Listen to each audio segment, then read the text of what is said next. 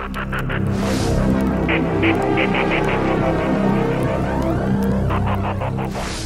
am gaming here, and today we are going to actually go through the Deadwood Jedi's clan boss calculator, speed calculator. So by far one of the most important tools. Ingenious.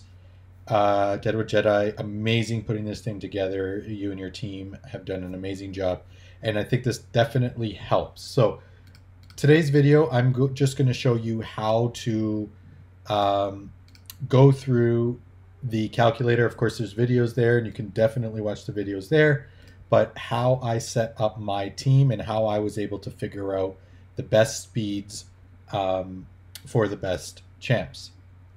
So to start, we're going to take the total speeds here of all our champs. I've already started to put this in the calculator. 1 second here. All right, so what we do know from this double man-eater comp is we need these speeds. So the first thing I would do is put the speeds into the calculator with some champs that you think you want to use. And so here is the calculator.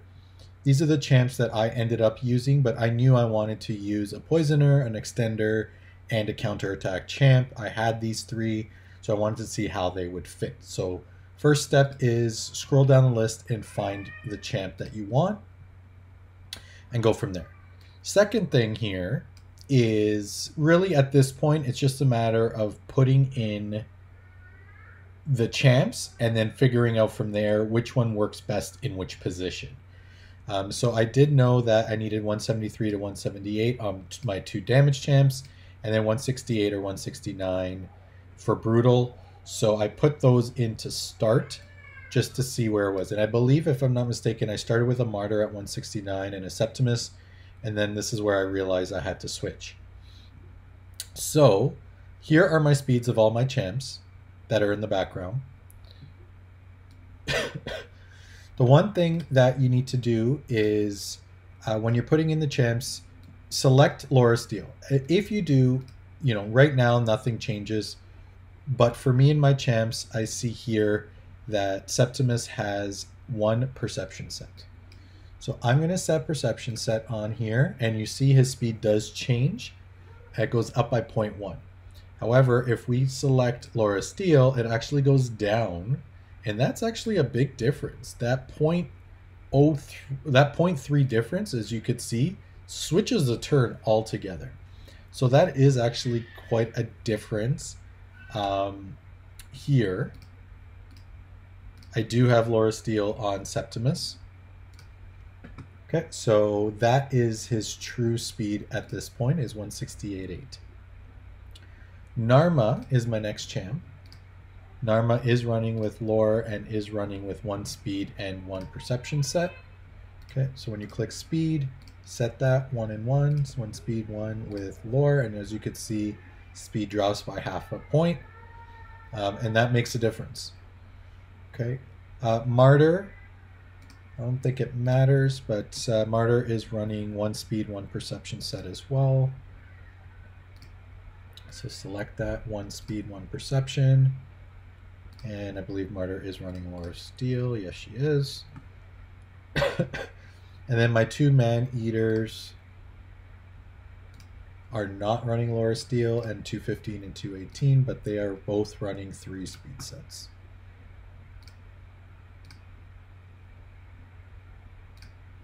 Okay, so there's all my speeds of the champs. This is for Ultra Nightmare Boss. So as you can see, here's the setup that we have. For rotation, the Fast Man-Eater uses his A3 on turn count 1. So my Fast Man-Eater is orange. I'm going to delay this 1 turn to turn count 1.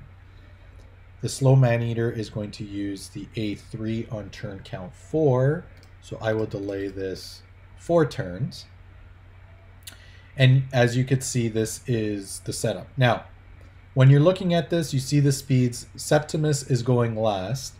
However, after round 3, Martyr is pretty much the last one to go.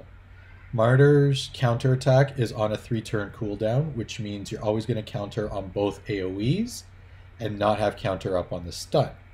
If you think about that, you don't want Martyr to be the slowest champ, because in the turn meter, she will be going up here, and all 1, 2, 3, 4 will be burning their 1 turn on counter, and you're going to be losing turns. So that is why Martyr needs to be here, and Septimus needs to be the slower of the 3 damage champs. Okay, so I'm actually delaying Martyr's counter to start at turn count 3. And then as you can see on here, Martyr will pop it, only the Maneater will go, but it'll be up for the whole round, AoE will hit, and then this is where we start to lose counter. And then as you could see, as we start to go down, Martyr uses it last, and then the boss hits, Martyr uses it second last, second last, so on and so forth. So you can see where Martyr's counter actually works well. Now the one thing you can do if you don't have them fully booked, when you select the skills, it takes under the assumption they are booked. So if you don't, you just need to increase, if it's on a 4-turn cooldown, increase the cooldown by 1, and then you can see where you need to start. So counter, fine, but then counter is going to miss here. So I probably would delay it 1 or 2 turns. It's not going to work out nicely, and that's why you really need it maxed out to work out perfectly. As you can see with the Maneaters here, then on the second turn, on turn count 6. So when we get to turn count 6, it's going to tell you that it's going to automatically pop the Maneaters unkillable at this point. We don't want that.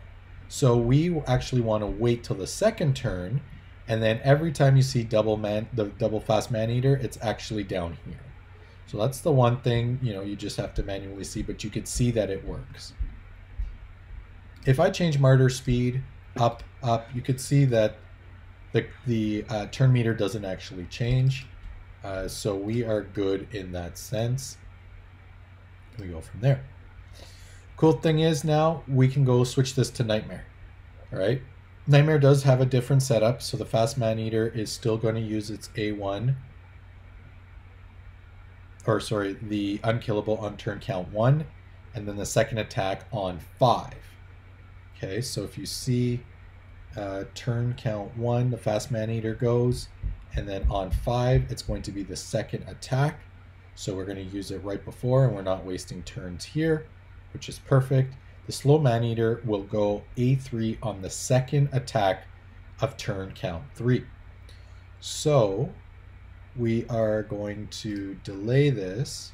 So turn count 3, second attack on turn count 3. Actually, it's the same thing. And then we're going to go.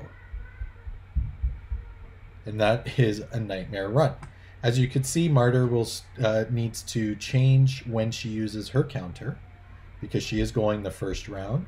So we are actually going to change this to use it right away, so that she has it up, and then every third round she's popping counterattack at the right time. As you can see, she's always going counter here, and so it'll be up for a full 2 rounds. Only the one Maneater won't be getting it. Brutal is a little trickier. Again, because I have my speed set for Brutal, timing works. Brutal setup is different. The fast Maneater needs to use the unkillable on turn count 4. Okay, so we are going to delay this to turn count 4. The fast Maneater will go.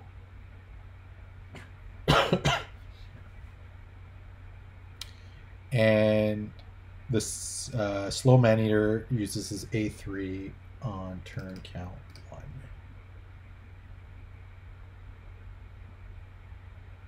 So slow Maneater uses it on turn count 1, and the fast Maneater uses it on A3 on turn count 4.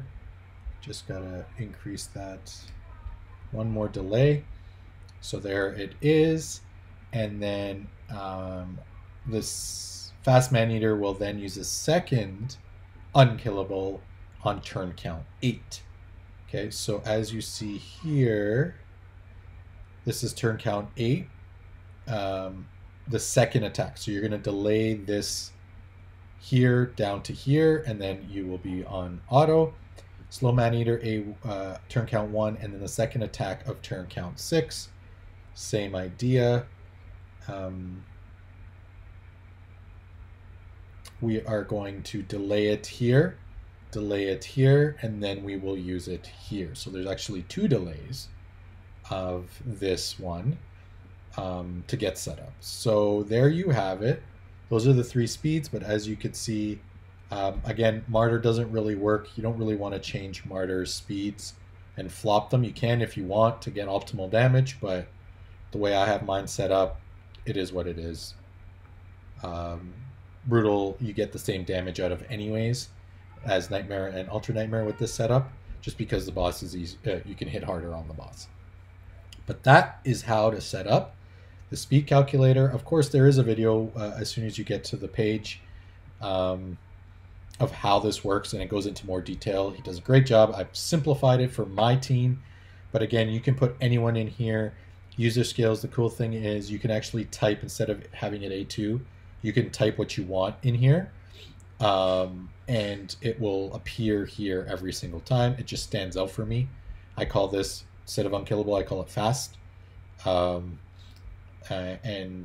this point, this shows you kind of the percentage of who's going next and how much turn meter they'll have at that moment, if that is the detail you need.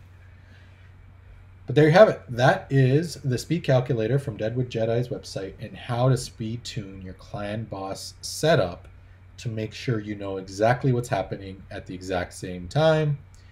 This does not take into consideration any turn meter boosting on your masteries that you may have. So you need to be careful of that, because those are random and percent chances. But otherwise, have fun with it. You know, play up with these 3 champs and see, you know, which team setup may work best.